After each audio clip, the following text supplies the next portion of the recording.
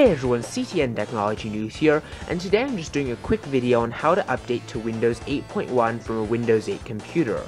So if you're already running Windows 8, Microsoft should give you an alert saying, would you like to update to Windows 8.1 in the Windows Store? So basically all you have to do is go into the Windows Store, click yes I would like to update, and then it should just start downloading the operating system.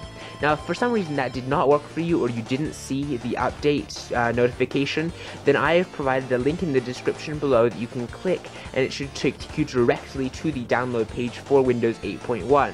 Now this will only work on a Windows 8 computer. Windows 7, Windows Vista, and Windows XP users will need to pay a hefty price for the new operating system, and they will do the upgrade slightly differently, so this will only work if you're running Windows 8. But let me know if you've already decided to download Windows 8.1. Please be sure to stay tuned to my channel because I will have a full review of Windows 8.1 out later, and thank you for watching this video. Bye!